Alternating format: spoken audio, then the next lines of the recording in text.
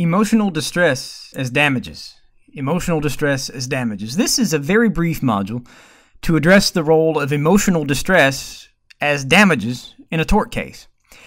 Now, emotional distress, as you've probably already gathered by now, is a legally cognizable harm, which is compensable.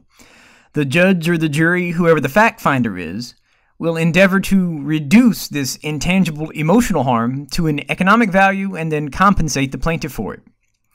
Now, where emotional distress is in essence the only harm which is alleged, then the plaintiff must proceed under either negligent infliction of emotional distress or intentional infliction of emotional distress. They have to prove all of the elements. However, where the defendant's tort produces some other legally cognizable injury, some physical damage, such as bodily injury or damage to property or loss of reputation or something like that, some other tangible form of injury besides emotional distress, then all plaintiff has to do is to prove whatever the underlying tort is and then tack on emotional distress as extra damages.